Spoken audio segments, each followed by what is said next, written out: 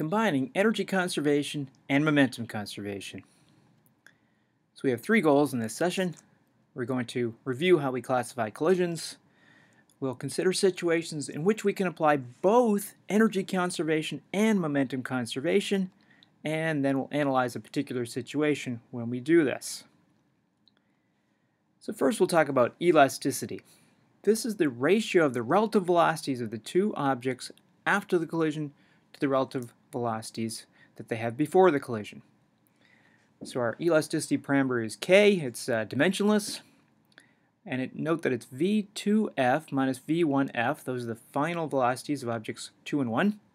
And then in the denominator, we reverse them, so it's v1i, the initial velocity of object 1, minus the initial velocity of object 2.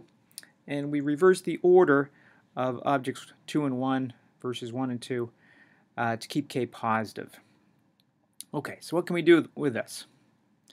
So one thing we can do with it is we can classify collisions based on either what happens with the kinetic energy or equivalently what happens with this elasticity parameter. So we have four types of collisions. In the superelastic case, we end up with more kinetic energy afterwards. So this is some kind of explosion, maybe with a spring-loaded piston or a real explosion. Or equivalently, we can say the elasticity is greater than 1. A very special case is the elastic collision, where kinetic energy is conserved, k equals 1. Again, that's quite unusual. Most collisions really are inelastic, where there's less kinetic energy afterwards, where the k parameter is larger than 0 but less than 1. And occasionally you get the objects sticking together afterwards, and that's what we call completely inelastic. Again, there's less kinetic energy. K equals 0 because the relative velocity between them is 0 afterwards.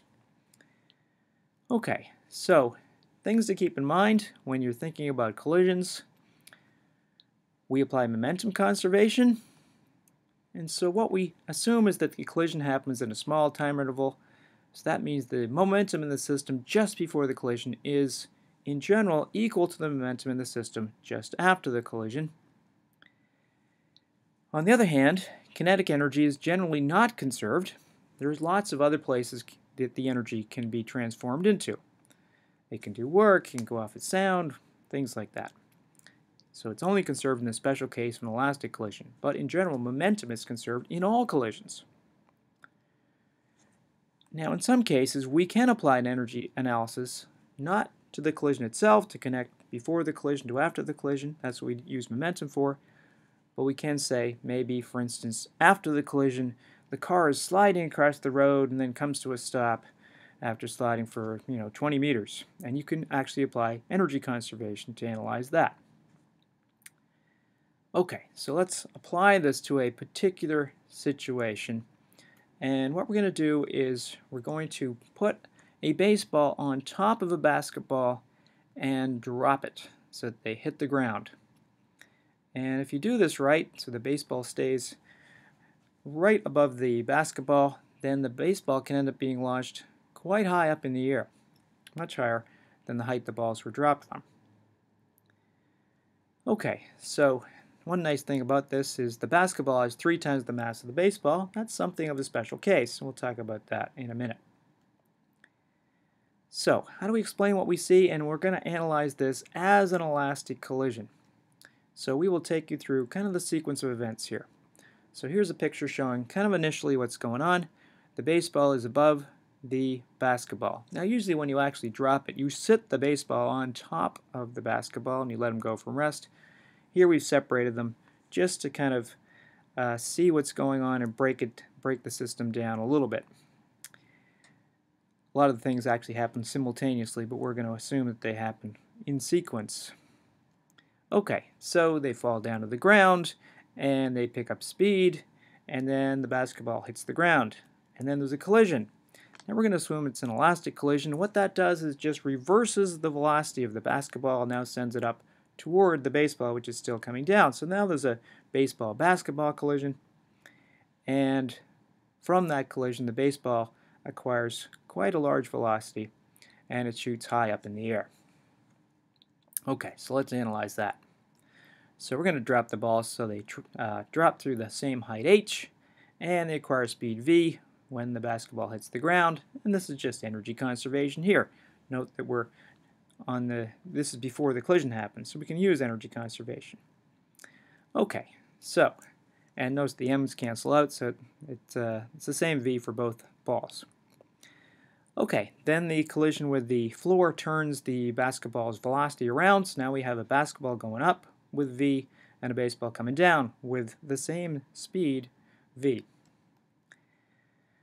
Okay, and again, we've treated the basketball floor collision as taking place before the basketball-baseball collision. It simplifies our analysis a bit, but it doesn't change the outcome. Okay, so now we have this collision. The basketball of mass 3m, velocity v up, colliding with a baseball of mass m and velocity v down. And if you look at this collision, when you do this for yourself, you'll see the basketball actually stop dead afterwards, so that means the baseball acquires all the velocity. And if we apply momentum conservation, you can show that the baseball's velocity is 2v, twice as much as it had before the collision. And that also happens to conserve kinetic energy. Now we can do this a little more carefully. So we'll start with our momentum conservation, and up is positive, so we've got 3mv for the basketball beforehand minus mv for the baseball, and afterwards we'll say, okay, we've got some unknown velocity of the basketball, big vf, and then little vf for the baseball, and so that simplifies to that. We'll call that equation 1. Now we can do an elastic collision. We could apply energy conservation equations, but energy is a little bit hard to work with because of the v squareds, so we use elasticity instead. It's an elastic collision, so k is 1, and we end up with 1 equals vf minus big vf over 2v, which we can rearrange to plus 2v equals minus vf plus vf. Okay, so now we'll call that equation 2. We put these two equations together and solve. You find again the baseball has a velocity of plus 2v and the basketball is at rest. So then you say, well, how high does the baseball go? So if you drop it from height h, it requires a speed v. That's mgh is half mv squared. This is just the other way around. Now we're at the floor with the baseball with a velocity of 2v. And so because the 2v ends up being squared, the height is 4 times what it started out as. So the baseball goes 4 times as high. And if you do it with like a basketball and a ping pong ball, you can go even higher. You can go up to like 9h. Okay, so that's a nice introduction to situations where we can do energy and momentum in the same situation.